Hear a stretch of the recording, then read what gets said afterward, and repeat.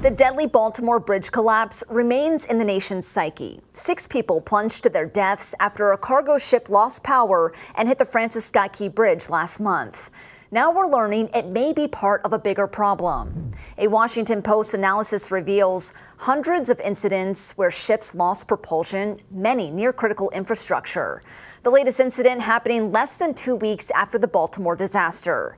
A massive container vessel experienced propulsion failure near a bridge connecting New York and New Jersey. The APL Qingdao, which stretches more than 1,100 feet, faced engine failure while navigating a narrow passage beneath the Bayonne Bridge, which is used by thousands of commuters a day. Maritime radio chatter declared it a dead ship. 3 tugboats guided the vessel to safety. Eventually, the ship continued on its journey, but it's just one of many incidents of cargo ships losing power near critical bridges and ports over the last couple of years. The failures put lives at risk as well as property, as noted by the collapse in Baltimore. Part of the problem is the increasing size of cargo ships and lack of consistent rules on tugboat escorts. Without proper guidance, ships are more susceptible to accidents. Experts are calling for clearer rules and more tugboats to escort vessels.